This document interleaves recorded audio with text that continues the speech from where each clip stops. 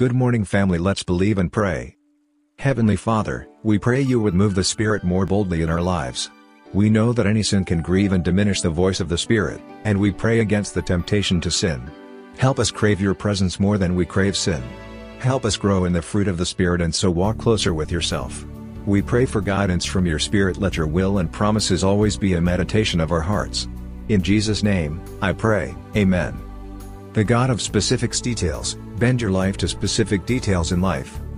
Leading question: what God does Matthew 2 reveal? It reveals the God of specifics who wants us to bend our lives to specifics in life. 1. He specifically chose the city of Bethlehem of Judea to be the birthplace of Jesus Christ. 2. He provided the star to guide the wise men from the east to Bethlehem of Judea. 3. He warned the wise men not to return to Herod in Jerusalem. 4. He revealed to Joseph to take the child Jesus to Egypt. 5. He revealed to Joseph to return to Israel. 6. He revealed to Joseph to go and stay in Nazareth.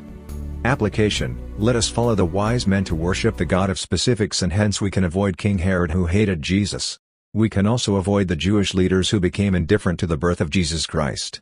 Have a blessed week.